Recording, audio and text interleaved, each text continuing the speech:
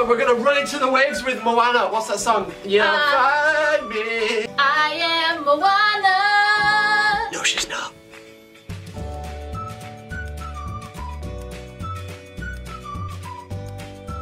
Hey, everybody! I prayest thou are having a happiest of Thursdays. Did thou knowest today? 'Tis speaketh Shakespearean day. Yeah. 'Tis also Friday. Thursday. 'Tis also Thursday. It is also St. George's Day, which, as the patron saint of England, obviously makes St. George the most important saint. Obviously. What dost thou pondereth? Today's scripture comes from Romans chapter 12, verse 2. Do not conform any longer to the pattern of this world, but be transformed by the renewing of your mind. Then you will be able to test and approve what God's will is, His good, pleasing, and perfect will. I feel like this is a pretty popular scripture. Didn't we used to have a little keyring on our car keys that said this? Yes, this scripture has always been encouraging to me growing up as somebody who felt like I stood out. It was just really encouraging to hear that you don't feel like you fit in because you're not supposed to fit in. Sometimes, generally, it's easier to conform to the world than to be the Christian who stands out. One of the things that I ask people when they apply to work at camp is, would people around you know you were a Christian? Would your friends at college, would your friends at school, would your people you work with, like whoever, like would they know you are a Christian? I think there's definitely a link between that question and what we're asking here. Are you living out like the world's standards of life, or are you living out God's? Whether we like it or not, all of our actions are serving somebody. So we're either conforming to the world and serving the world, or we're conforming to be like Jesus and serving God. And when you live a godly life, when you're conforming to be like Jesus instead of the world, it says that we'll understand more so God and His will.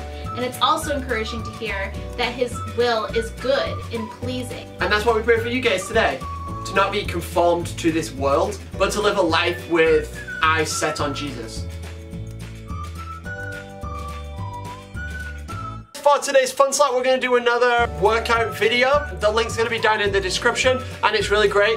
It is hilarious to watch, so you guys should do that, and it's called Moana Yoga. We're going to put some closed captions on, and we're going to tell you the moves that we're doing. I hope you guys have fun. I'm going to start with goddess pose. We're going to spread our legs just a little.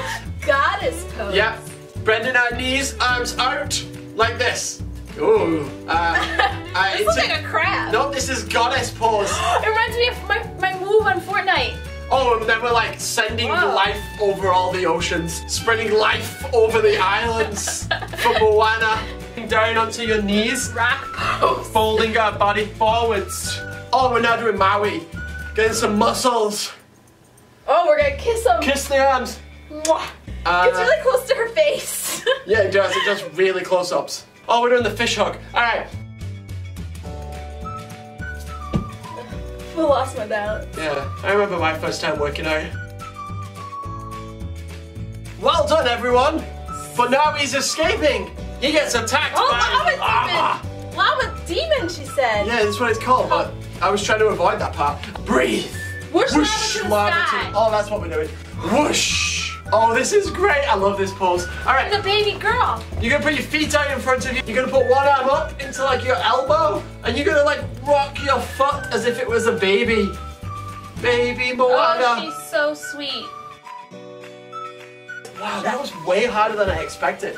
I'm not sure I can do it this way. Oh, this leg's easier. Maybe for you. I remember my first time stretching. Yeah. Oh, and we're gonna run into the waves with Moana. What's that song? You'll find me. No, all of a sudden, a beautiful green stone appears. It's Taffy Moana. Bend your legs. And then you're gonna pick up that stone. Chosen, for all of a sudden her father calls, and she stands up. Oh dear, she drops the stone back into the water. Daddy doesn't like how much the water seems to cool to her. What? Call to her. Oh. Moana's now chief in training. They're running out of food. Have a look inside the coconuts. I'm already not liking the coconut pose. Oh, so we're doing core. Okay. She's wearing a onesie. Yeah, of course she's wearing one. Alright, she gets the oar to the boat. Otherwise known as your foot. Moana knows what she must do. Row, row, row your boat gently down the Ministries. I don't know that song. We need to get the Heartstone to Feety. to Fiti. Yeah. Get the Heartstone to Fiti. Erupting lava bombs. Arms up. I don't know why we're doing this, but this is what we're doing, everybody. Oh, we're probably surfing.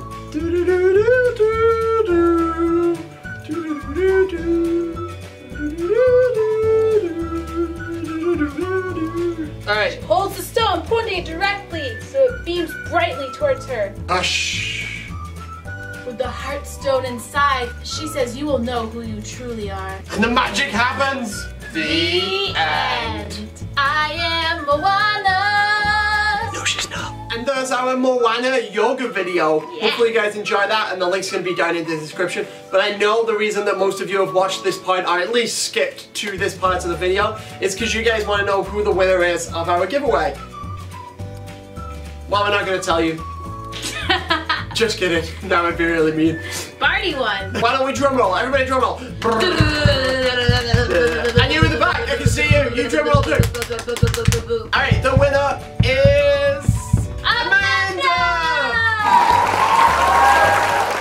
As you're seeing right now, the winning amount was 316. So the closest guess was 315 without going over. So congratulations, Amanda. We will send some swag over to you via the mail. Woo! We want to thank everybody for taking a chance in the giveaway, and we will see everybody tomorrow. Bye!